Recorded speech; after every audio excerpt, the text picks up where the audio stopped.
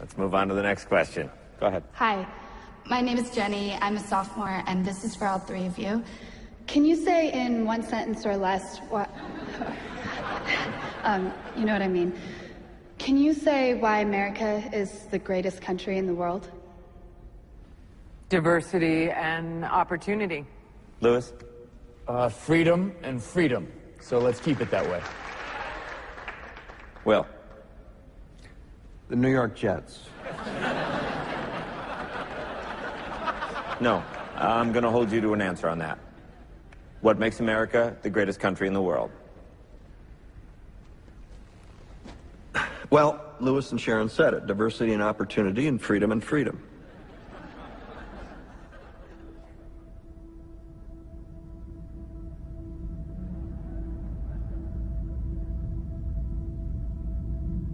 I'm not letting you go back to the airport without answering the question.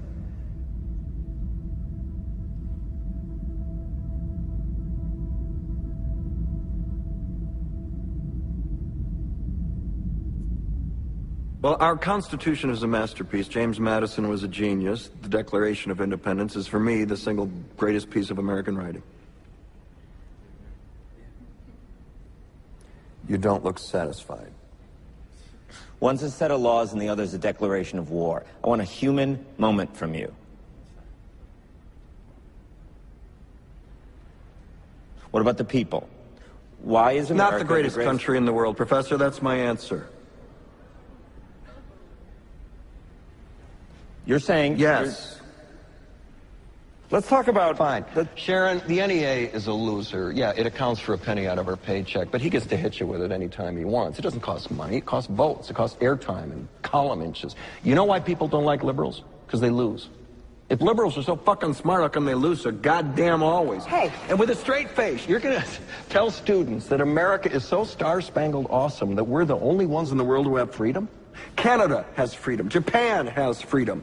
The UK, France, Italy, Germany, Spain, Australia, Belgium has freedom. So 207 sovereign states in the world, like 180 of them have freedom. All right. And yet you, sorority girl, just in case you accidentally wander into a voting booth one day, there's some things you should know. And one of them is, there is absolutely no evidence to support the statement that we're the greatest country in the world. We're 7th in literacy, 27th in math, 22nd in science, 49th in life expectancy, 178th in infant mortality, 3rd in median household income, number 4 in labor force, and number 4 in exports. We lead the world in only 3 categories: number of incarcerated citizens per capita, number of adults who believe angels are real, and defense spending, where we spend more than the next 26 countries combined, 25 of whom are allies. Now, none of this is the fault of a 20-year-old college student, but you nonetheless are, without a doubt, a member of the worst generation ever. So when you ask what makes us the greatest country in the world, I don't know what the fuck you're talking about. Yosemite?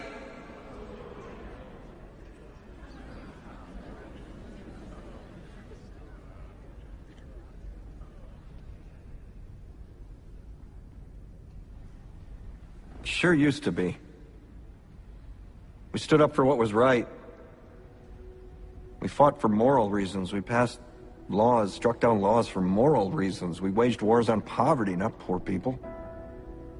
We sacrificed. We cared about our neighbors. We put our money where our mouths were, and we never beat our chest. We built great big things, made ungodly technological advances, explored the universe, cured diseases, and we cultivated the world's greatest artists and the world's greatest economy. We reached for the stars, acted like men. We aspired to intelligence. We didn't belittle it. It didn't make us feel inferior. We didn't identify ourselves by who we voted for in the last election, and we didn't scare so easy.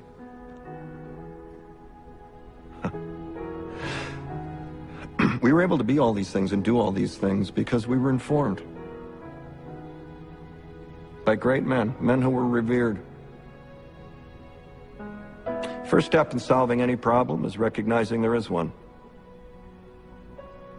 America is not the greatest country in the world anymore.